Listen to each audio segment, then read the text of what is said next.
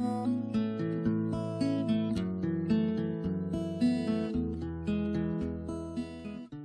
everyone, and thanks so much for joining me for this next video. Today is Saturday and it's cleaning day. I was out here cleaning the shop, getting things organized, and I thought, why not do a little shop tour and show everybody, what my little space looks like. Now, if you've been here on the channel for a while, you've seen me work in different areas of the shop, primarily right here at the lathe or over at the bandsaw or on the drill press, whatever. But I wanted to just kind of give you a quick snapshot or an overview of the whole shop and and share that with you. So since it's clean, right now is a good time to do that. So stick around, we're going to jump into this little shop tour right now. Well, I thought the best place for us to start this little tour is right here where the wood comes into the shop. And this is my wood storage. And as you can see, I have this shelving unit, and I do have a video on this whenever I actually put this together. I'll put the link for this up in the top left-hand corner here for you if you want to check that out.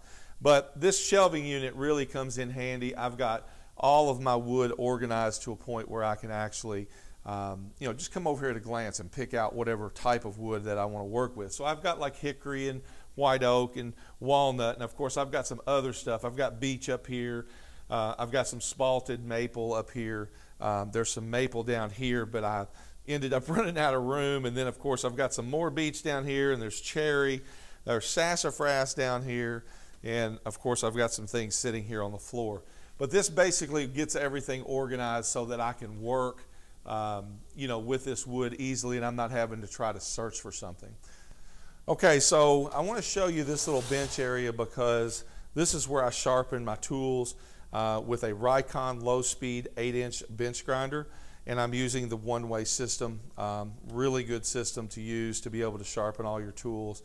Now, there is a drill press on this bench, but I'm going to be getting rid of it because I don't need it anymore. I'm going to actually take it over to my barn and store it. So down here below, you can see that there is some storage down here. I have some maple slabs that I use for different things underneath of this. So this is a really important station. I use this every single day. Whenever I turn, I'm probably sharpening at least twice during a turning, and this is the area that I use for that. Okay, so this is the mechanical section of my workbench. And as you can see, I have all of my drills and chargers. I have all of my drill bits and Forstner bits. I have all my nuts and bolts and screws and washers and fasteners and so on and so forth, tape and so on. All of my measuring devices, everything mechanical wise is over on this side of the shop. Now, of course, down here is a little sharpening station for my carbide tools that I use. So moving down the workbench a little bit further, you'll take notice that this is an area that I use a lot here in the shop. Of course, I've got all of my paper towels up here, my Trend air shields here charging. I've got, my moisture meter and my scale. This is an area that I use a lot. This little arm that's up here is where I'll put my camera in here and actually, shoot straight down on something. And what I've done is incorporate these types of little arms in different places of the shop so that I can film different things. And of course, up here at the top, it's organized with all my glues, my finishes, some light sandpaper, I've got regular wood glue down there. And then of course, my 2-inch sanding disc. And then all of my, right back here are different types of carving tools that I use for different applications. And yeah, this area of the bench is used a lot. In fact, I use it every single day. All right, so this little corner of the shop is the most used area of my shop. I use it every single day for different parts of my turning. And we'll start here with this little shelf. I built this originally for my turning tools. And and it just ended up being such a hassle. So I ended up building another rack, which you've seen in other videos, but we'll take a look at that shortly. And then of course my lathe, this is the little Jet 1221. I will keep this little Jet no matter what type of lathe I end up getting in the future. This little thing comes in handy for lots of different types of projects, and as you've seen right now with all of the projects that I'm doing, this is the lathe we're using, and you've seen it in every single video. Now up here, this little shelf basically holds a lot of different things. It has my chucks, it has my face plates, you know, my different face plates that I use.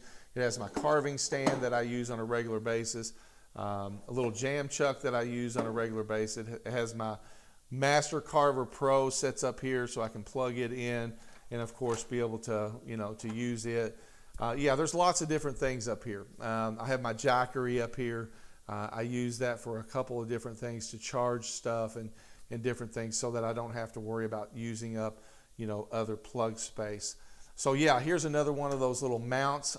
This is how I film, you know, with right here at the lathe. So a lot of the different angles that you see, you know, from the or in the videos are done with this little mount. My camera just fits right inside of there, and it works really well.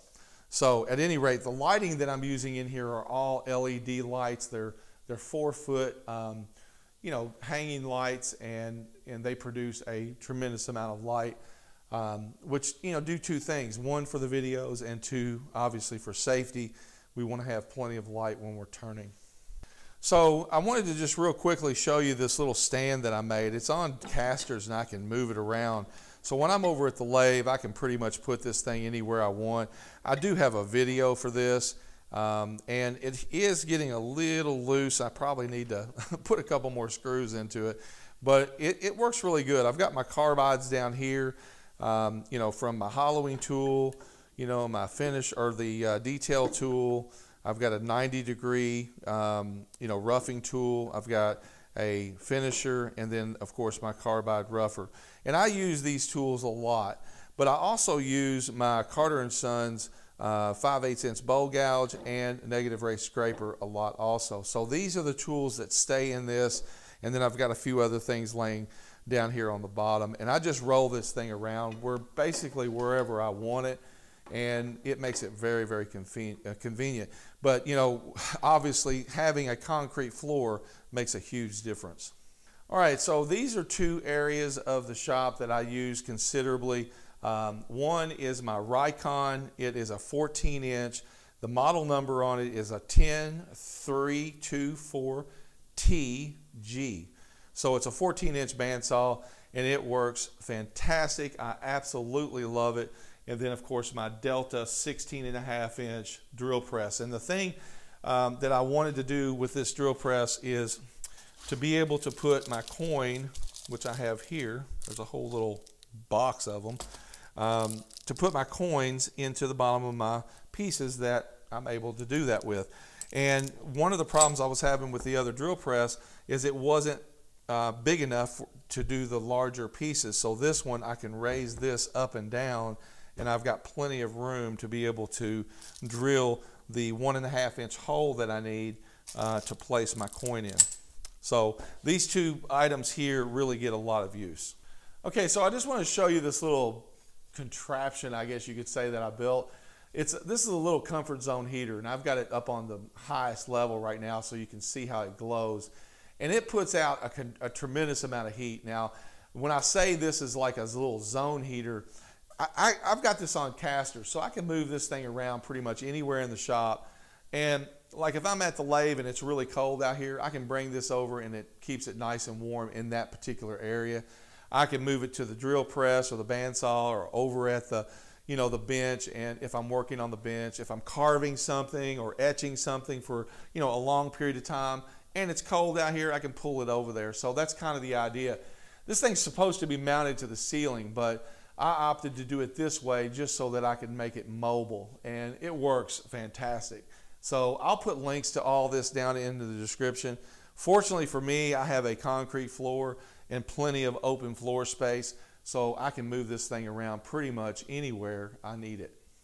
Okay, so right here you'll see my DeWalt planer and my little Craftsman table saw.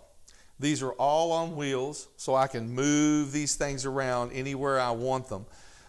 Basically what I do when I need something, you know, when I need to use these particular tools, I just roll them over here in the shop, use them, and then put them back over here and kind of store them here so that they're out of the way. Really pretty simple. you know, like I said, you know, one of these days I'm going to have a dedicated shop when I build my new house. And of course, I'll be upgrading, you know, some other tools that like the table saw. So this is what I'm using for right now. Okay, so this little area here is where I take the pictures of all of the finished pieces that I use. And I just lay them on this little white background and, you know, photograph them right here. And then of course I take them into, you know, my office and edit the pictures before I put them into the video. But this is a really simple little setup. It's just got a white background on you know, 2 light stands, and it's got a bar that goes across. And of course I can roll out the paper. You can see here I'm at the end of the roll here, so I need to replace it. But yeah, this is really good. I just set my piece on there and take a picture of it. Pretty simple. Okay, so this is my kiln number 1 and kiln number 2.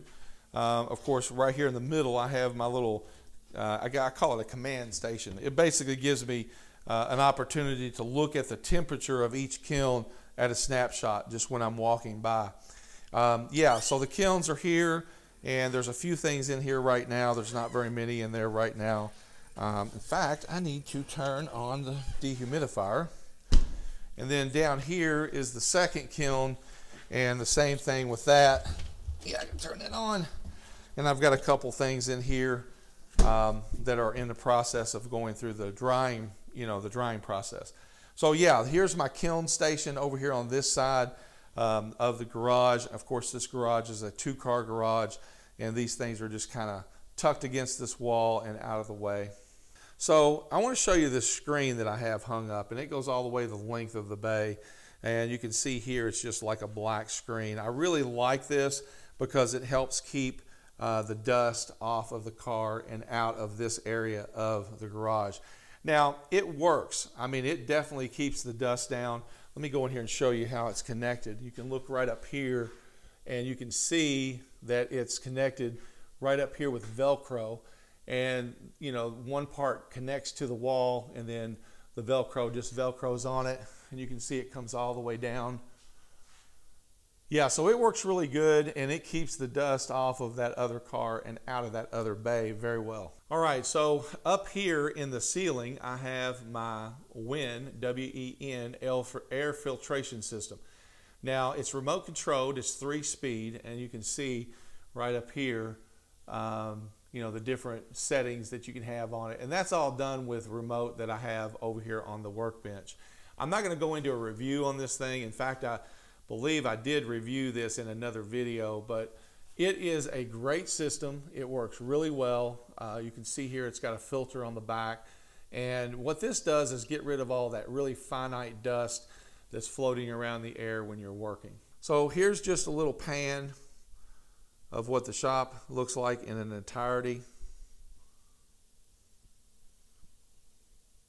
It's not huge, but it's not super small either.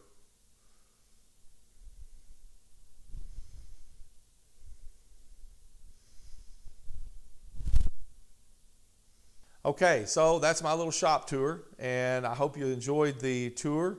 And I'd love to hear your feedback. If you could go down into the comments and give me some feedback and tell me about your shop. You know, how big is your shop? Do you have something that's similar to this?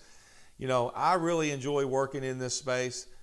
It works out really well. And of course, as you can see in all the videos that we're doing, you know, I have all the equipment that I need to be able to produce the projects that we're doing. So I'm very happy about that.